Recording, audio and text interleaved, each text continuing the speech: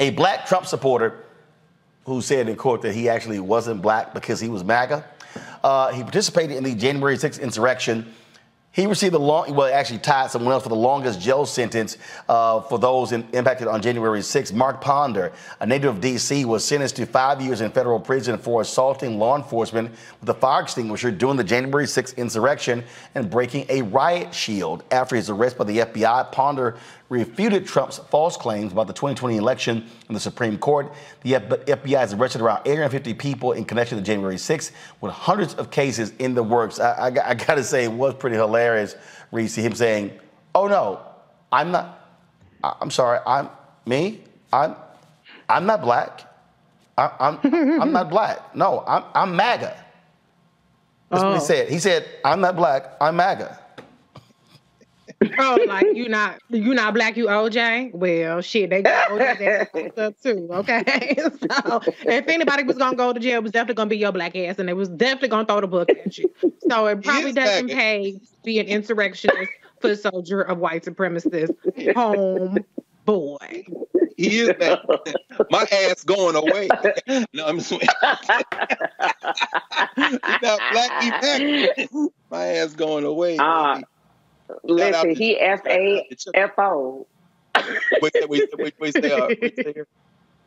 He F-A-F-O. He fucked around and found out. So he sure did. Got those 63 months, baby, those 5 years and 3 months, another quarter. So shout out to Mark Ponder.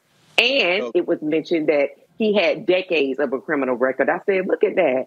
You're getting the all-star black treatment. They are rolling out the carpet, baby, not just talking about the crime that you committed for which you're being jailed for, but they went back decades to say that you are a career criminal. So I hope that he gets in real good with the Aryan Nation there at the prison that he'll be in.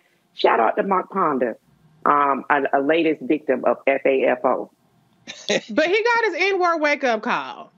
But even though he got his N-word wake-up call, it wasn't that much an N-word because he got a lot of licks in for a black man hitting an altercation with the police. I mean, he was beating them cops' ass.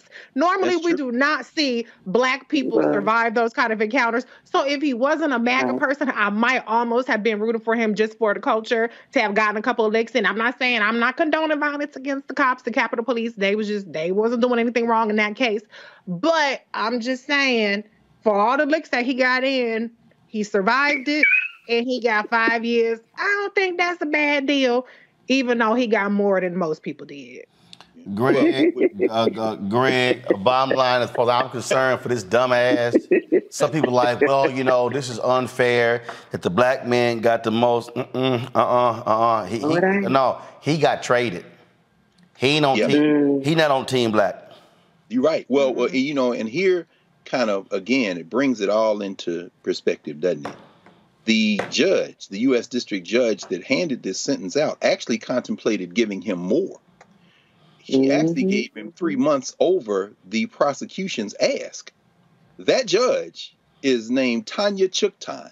She is an African-American. She's from Kingston, Jamaica, raised here, went to school at George Washington here in the district, and she has been holy hell on the January 6th protesters. There are many more that are going to appear before her before it's done. She's also the one who she was presiding over that the case where Trump was trying to keep his records sealed and away.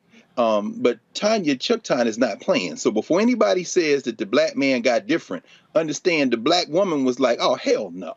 I'm putting all of y'all in jail. So, you know, sit on that as Clarence Thomas tries to hide his wife from a whole ass insurrection, because if she prepared before Tanya Chuktan, her ass going to jail too. And last I checked, the feds are thinking about bringing her to testify. So maybe we'll see Chuktan play in place and we'll see a black woman gather this one right here. All right, folks, back to our Roland Mark Unfiltered video in just one moment. Folks, Black Star Network is here. Oh, no punches! I'm real revolutionary right now. Support this man, Black Media. He makes sure that our stories are told.